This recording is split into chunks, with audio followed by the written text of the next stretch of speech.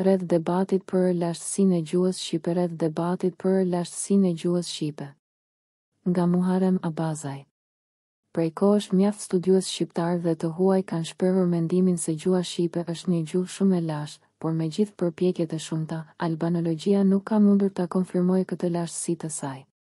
Është arritur të pranohet prejardhja e saj nga ilirishtja, por kjo mbështetur më shumë në fakte historike, gjeografike, arkeologjike, etno-kulturore, pasi nga ana gjuhësore kjo prejardhje nuk është bërë e mundur të provohet shkencërisht, pasi dokumentimi me shkrimi shqipes nuk i kalon 4-5 shekuj, ndërsa ilirishtja ka mbetur një gjuhë krejtësisht e panjohur. Një fakt i tillë ka bërë që etnogjeneza e kombit ton të jetë ende e papërcaktuar përfundimisht, duke lënë të errët autoktoninë e tij në këto troje. Vitet e fundit, fal informacionit të gjerë dhe të shpejt në kohë, mjaft studiues kanë arritur të sjellin fakte të shumta që ndriçojnë lashtësinë e shqipes. Disa prej këtyre studiuesve shkojnë më tej duke e parë shqipen si mëma e gjuhëve indo-evropiane, ndërkohë kanë ngritur edhe akuza të rënda sidomos për gjuhëtarin ton të njohur e Çabej, duke e quajtur atë si personin përgjegjës që ka penguar pranimin e kësaj të vërtetë. Pohime të tillë, sidomos këto ditët e fundit, kanë ngjallur një reagim të ashpër deri në zemërim nga studiues të tjerë që nuk i pranojnë pohime të tilla, duke hapur kështu një debat publik që ka përfshirë edhe median e shkruar dhe atë vizive. Debati me temë lashtësinë e gjuhës shqipe, në mungesë të angazhimit të vetë Akademisë së Shkencave, është shumë me vlerë dhe do të kishte qenë shumë më mirë të kishte filluar kohë më parë. Por fillimi i tij paraqet shumë të meta, dhe po të vazhdoj kështu, nuk do të kemi asnjë përfitim prej tij, përkundazi. Nga të dy krahët e debatuesve, krahas gjuhëtarëve, po ndëhyjnë edhe persona të tjerë që nuk janë gjuhëtar, por kanë mundësi të publikojnë pikpamjet e tyre në media. Do të jetë mirë që diskutantë të tillë të shmangen nga ky debat shkencor. Po kështu, nga të dy krahët, përfshi këtu edhe gjuhëtarët, po përdoret një gjuhë larg të qenit gjuhë studiuesish, plot fyrje të ndërsjellta. Ky debat është mirë të vazhdojë dhe të ketë hapësirë për të gjithë specialistët e fushës, sidomos për ata gjuhëtarë që kanë bërë studime për historinë e gjuhës shqipe. Debati duhet të karakterizohet nga paraqitja e argumentave dhe kundërargumentave deri në zbulimin e të vërtetave të pranueshme, të cilat më pas të konfirmohen nga institucionet përkatëse. Aktivizimi i disa mediave, duke vënë në dispozicion të këtij debati hapësira të kohës së tyre apo hapësira botimi, duhet përgëzuar, sepse përbën një ndihmë të pasvendësueshme. Së pari duhet të provojmë se sa e lashtë është gjuha jonë. Unë mbështes pa lëkundje pikpamjen e lashtësisë së shqipes, duke e renditur atë me gjuhët më të lashta, sanskrishten, hitishtën, greqishtën e vjetër, latinishtën e etj, por këtu duhet të kemi parasysh emërtimin gjuha shqipe. Emërtimi gjuha shqipe është shumë i vonë, gjë që nuk përkon me lashtësinë e shqipes, prandaj është e nevojshme të sqarohet kjo mospërputhje. Gjuha shqipe u quajt e tillë se flitet nga shqiptarët, ashtu si ilirishtja u quajt e tillë se flitej nga ilirët. Por pavarësisht këtyre dy emërtimeve të ndryshme, kemi të bëjmë me të njëjtën gjuhë, me një vazhdimsi gjuhësore, por në shkallë të ndryshme zhvillimit të saj.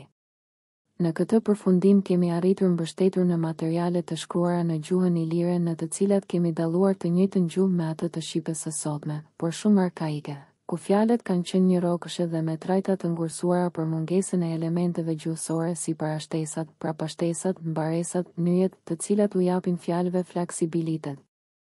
Materialet e shkruara në ilirishte nuk janë gjetur në libra, por në mbishkrime në përgur, qeramik etj, të cilët kemi mundur t'i deshifrojmë. Këto mbishkrime janë gjetur në trojet tona dhe datohen deri në 3-4 shekuj p.s. Pasi fitova përvojë për deshifrimin e mbishkrimeve të lashta të gjetura në trojet ilire, kalova të bëj deshifrime edhe të mbishkrimeve të gjetura në territore jashtë Ilirisë. Mbështetur në gjuhën shqipe, sidomos në dialektin e gegënishtes, arrita të deshifroj mbishkrime të gjetura në Itali, mbishkrime truske dhe mesape, në territorin e Ballkanit, Bullgari, Thesali, në pellgun e Medheut, ishulli Lemnos, Greqi, në territorin e Turqisë, ku kanë banuar në lashtësi frikët, hititët. Ky fakt, ekzistenca e një gjuhë të njëjtë tek banorët e këtij territori kaq të gjerë, flet për ekzistencën e një gjuhë zanafillse të lashtë, gjuhë nga e cila kanë rrjedhur gjuhët e shumta të mëvonshme. Kjo gjuhë shumë e lashtë, kjo gjuhë parake, mëma e gjuhëve indo-evropiane, mbase dhe përtej tyre, ka hyrë në literaturë si gjuha pelazë, për faktin se pelazgët historikisht janë konsideruar si populli më i vjetër. Këtu lind pyetja, pse vetëm me gjuhën shqipe bëhet e mundur deshfrimi i këtyre mbishkrimeve të lashta? Pse të mos bëhet e njëjta gjë edhe me gjuhë të tjera të lashta? Një përgjigje të saktë për këtë pyetje e kemi marrë para pak kohësh nga studimi shkencor më serioz i bërë deri tani për lashtësinë e gjuhëve. Ky studim është realizuar nga Departamenti i Zhvillimeve të Gjuhësisë e Kulturës në Institutin Max P. Ansk, Institute for Evolutionary Anthropology, TSRBA, duke aktivizuar një grup prej 33 gjuhëtarësh të përzgjedhur si dhe duke shqyrtuar të dhënat e deritanishme për të gjitha gjuhët e familjes indo-evropiane, duke përdorur analizat më moderne, ato të filogjenekikës eti. Studimi ka dalë në përfundimin se gjuha shqipe renditet gjuha e tretë për nga lashtësia e gjuhëve indo-evropiane, pas gjuhës anotalinane dhe asaj tokariane, duke patur një jetëgjatësi 7.000 vjeçare. Sipas kësaj renditjeje lashtësie këto deshifrime mund të bëheshin mbase më lehtësisht nga gjuha anatoliane ajo takane.